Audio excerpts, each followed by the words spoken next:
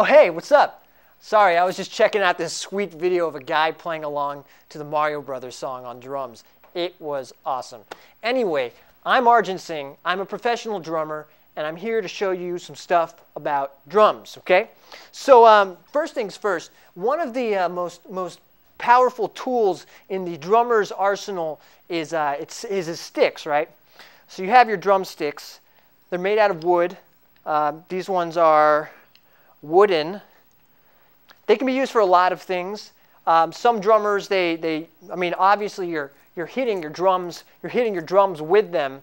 Really, there's a lot of things you can do with them. You can pick up stuff with them. You can scratch yourself or other things. What I'm going to tell you about is how to twirl your sticks like a pro, because really twirling it does a lot more than just look cool. I mean, yeah, it does look cool, but it's really here to kind of display your dominance of the instrument. So I'm going to go ahead and demonstrate a couple different styles for you, okay? This first one is kind of the main one that people usually, you'll see out there in the concerts and stuff.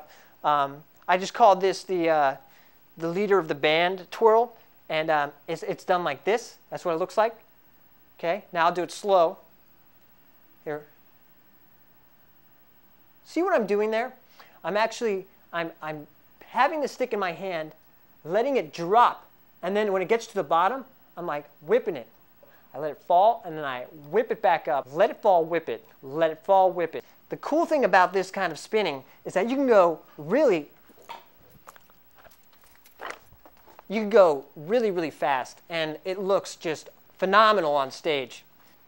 Okay, so another thing you can do with the spinning is the Donatello, which is actually a variation on that last one, where you take them in both your hands and you spin like that.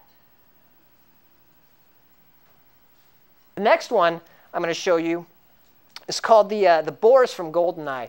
This is what it looks like.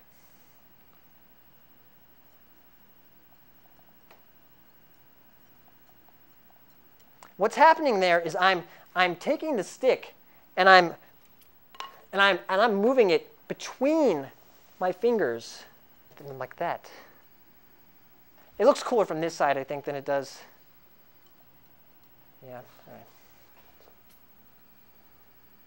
Those are the basic ways you can twirl your sticks. I mean, some other guys might do some weird stuff like that, but it's kind of lame. I would recommend practicing these twirls like right before you go to bed is a great time to do it. I'll sometimes just I'll twirl like this while I'm waiting. It's not as comfortable. Yeah, that's it. That's all I have for now. So I'll see you next time, and keep on drumming. Next time, we'll be talking about cymbal height and hang out with professional touring drummer Tom Payton to learn some tips and tricks for surviving on the road.